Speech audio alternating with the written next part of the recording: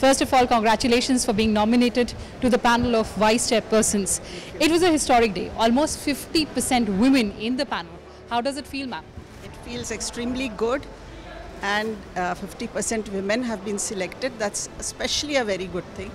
And I think the next step for the government will be the Women's Reservation Bill. I hope so. Ma'am, you've had a long experience.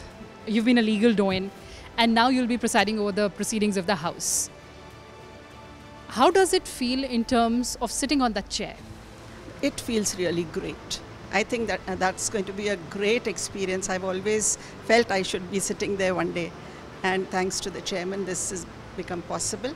So I thank the chairman of Rajya Sabha for having nominated me to this place. Absolutely, ma'am. And running the House or ensuring the smooth conduct of business of the House, what will be your priority?